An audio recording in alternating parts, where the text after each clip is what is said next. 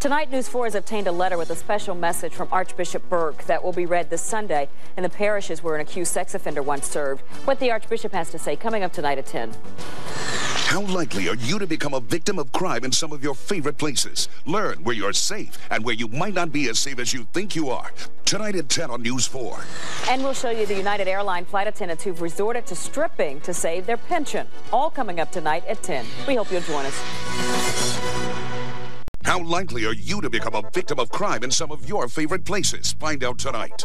Tonight, after Numbers. Think you know St. Louis? How likely are you to become a victim of crime in some of your favorite places? News 4 knows, because we've obtained actual police records from dozens of the shopping malls, neighborhoods, and attractions you and your family visit.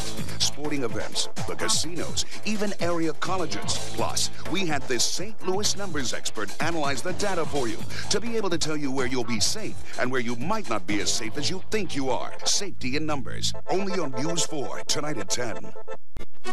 A 3-year-old mystery is solved when police finally listened to a fisherman. He insisted there was a car in the Mississippi. Tonight, News 4 has the sonar images the fisherman used to convince them. And News 4 has the special message from Archbishop Burke. It will be read this Sunday in the parishes where an accused sex offender once served. What the Archbishop has to say at 10.